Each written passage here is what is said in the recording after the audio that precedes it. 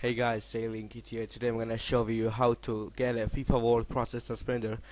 Basically, it's not released yet, but the second trainer. With the second trainer, you can pause the game and it will work.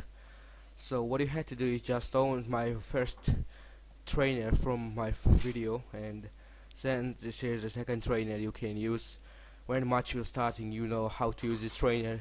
Add 5 goals to home and or 5 goals to away, and after match will start, you're gonna see do not skip the video, and you're gonna see EA logo, and after that you're gonna press numeric 5. It's called magic hotkey.